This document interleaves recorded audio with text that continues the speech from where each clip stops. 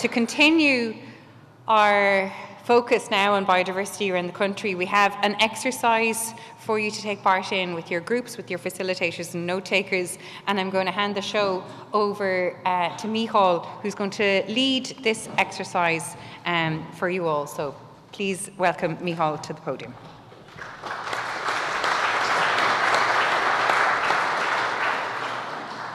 First of all, thanks very much for the great questions before lunch. That was a really good start, and if you keep that up, we'll be doing well.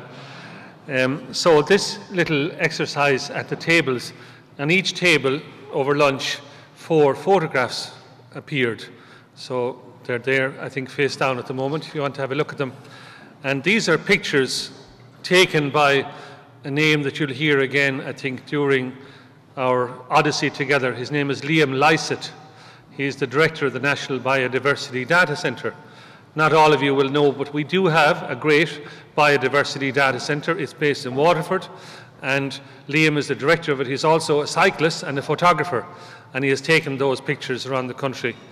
One is in Mayo, one is in the Phoenix Park here in Dublin, one is in Carlow, and the last one is in County Louth. So 3 questions for you, just a simple exercise, just to get your conversation going at the tables. And the facilitator and the note taker will capture it again. First of all, taking each of those pictures in turn, 2 or 3 things that you like about the picture, collectively.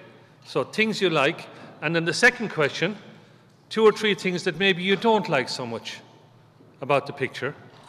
And the third then is, what features in each of those pictures are the most important for biodiversity? So I'll give you those again. First of all, it's very simple, your own thoughts, your reaction to them. What do you like about the pictures? One after the other. And the second question is the things you don't like or bother you in some way about the picture. And thirdly then, standing back, what are the things that are most important for biodiversity? So we look forward to hearing from you. Thanks very much.